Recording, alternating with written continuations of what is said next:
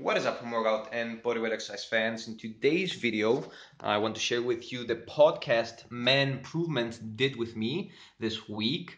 What is Menprovement? If you don't know them, it's basically a project that's busy with helping men improve. Obviously, either that's business-wise, relationship-wise, health-wise, diet, exercise, um, basically all of these things, most of us men are interested in.